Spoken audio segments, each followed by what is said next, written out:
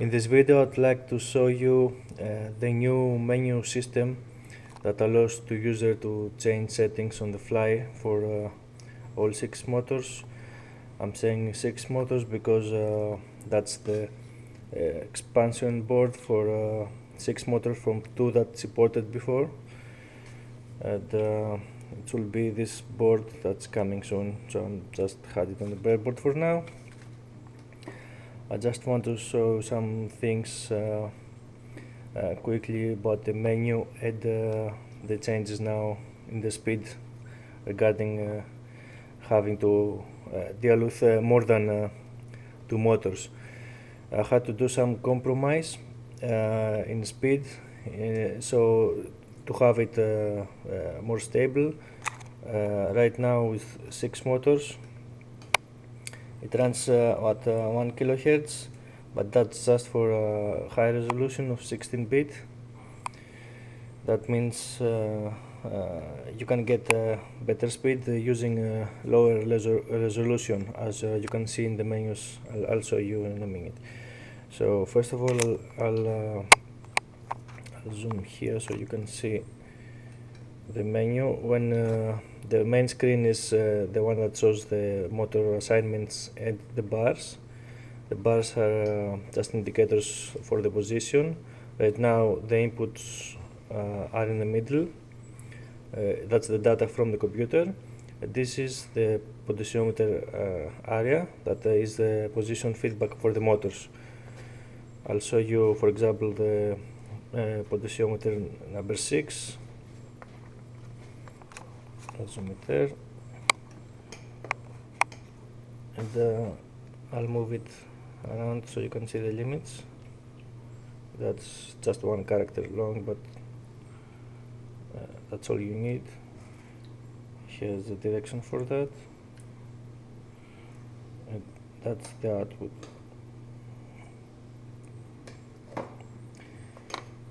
Just to note that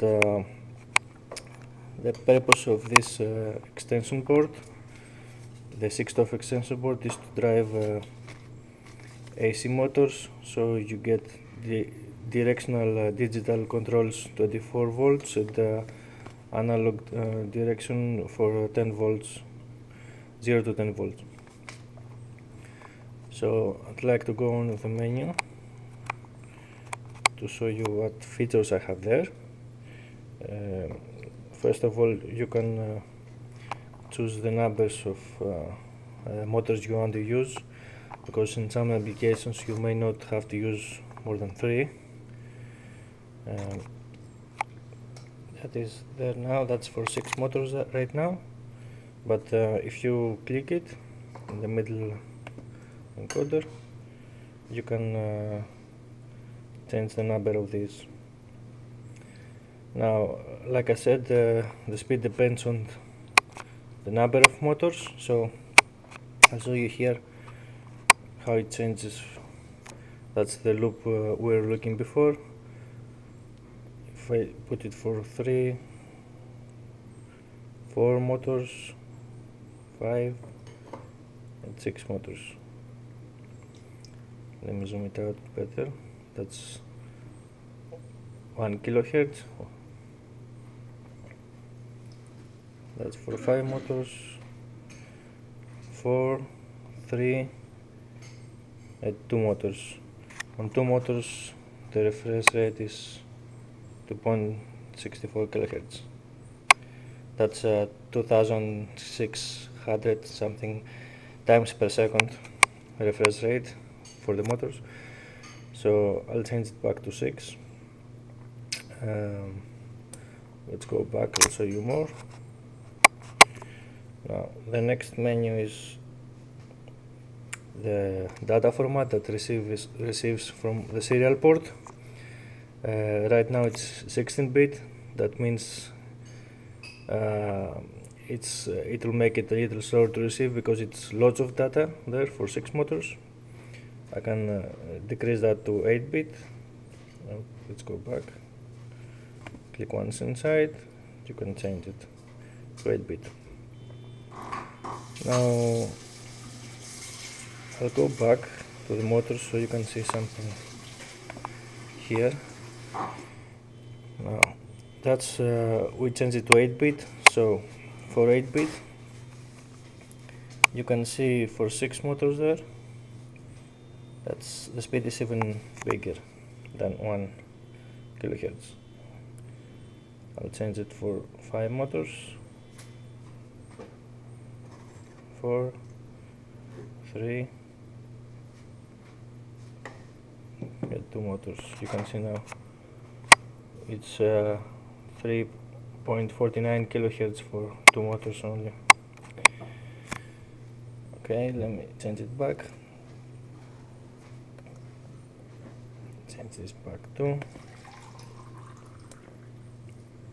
Then the next settings available are the PID setup. The way I set it up is like you can have access to all 3 terms now, and you can see what's inside without clicking in there. I'll show you the next one, the I integral, it's 1, the derivative, it's 2, and of course you can click inside one of these and change it. To note that this changes on the fly, you don't have to have the motors off. You can see the reaction on the derivative when I increase it.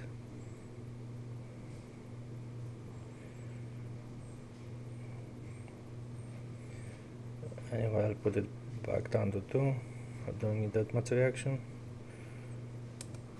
And the next one is you can change the max speed now of the motor if you don't want that much speed when you to go to one direction or the other one. You can decrease it so you don't have that much speed. That means that instead of going for 0 to 10 volts, it will go to 0 to, for example here, let me change it, max speed, like this. For example, for 80% it will be like 0 to 8 volts max, or 6 volts max for the VFD inverter. And go on. The limit is of course about 30%, because that should be enough to start the experiment on the max speed you need. The next one is the minimum speed. The minimum speed can be also defined like the gap between the directions of the motor. For example, for each direction it goes, you can have a little gap, so you the motor have time to stop between in the dead zone area. But also you can have it to increase that, so for each direction you can have the motor start a little faster, because some motors may not react to very low changes, and you need some kick to it, you know, to start it moving. For example, I'll show you here the minimum speed. If I change it to matte, you'll see the potentiometers are starting to go crazy because it's in the middle. The limit between the two positions of the potentiometer, it's too little. You can increase it too much, of course. In another video I'll show you the analog output, exactly what it does, so you can have an idea about the maximum and minimum speed limit. And of course the last one is the feedback limits. That's how much the motor is allowed to travel on its direction, so you don't break your potentiometer, for example. For the mechanical limits of the potentiometers, or the other, or whatever other device you have for feedback, could be Hall effect but still have some mechanical limits. That should be enough, that is, to break it. before it reaches the edge of the position you want. Also, I added a small kill switch function. That is, I connected that on the SDA pin of the I2C header. That's actually, I don't use the I2C right now, so I'll use that pin to kill all the motors in case something happens. You need to kill the motion, for example. Here I'll set, for example, 2 potentiometers of limit, so you can see them there having direction now at some speed. Let me set some speed there. Okay, and let's hit the kill switch. The kill switch actually works just by grounding that pin to the ground, so here I'm just putting it to the ground. You can see when I click it, everything goes off. No more outputs for the motors, so the VFDs will just stop the motor there, and that's independent from the program.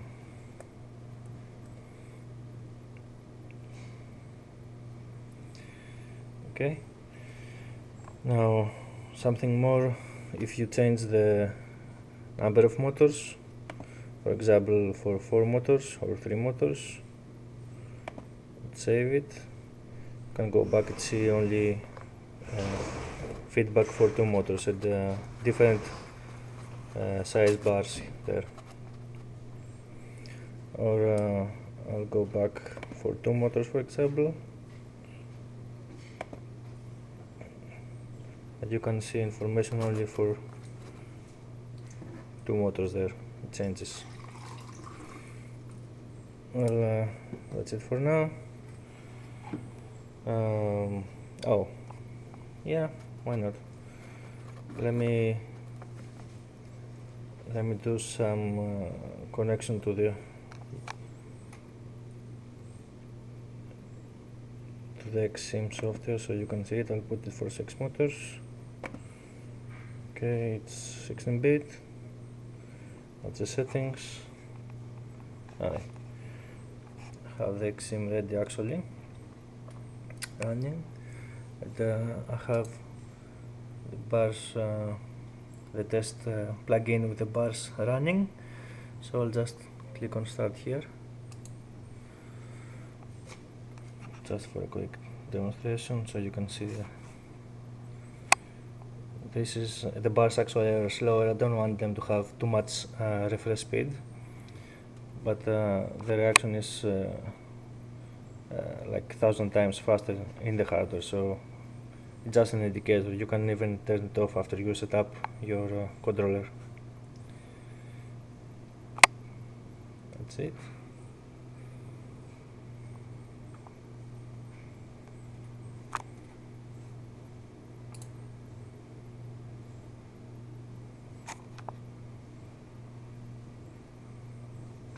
Alright, thanks for watching.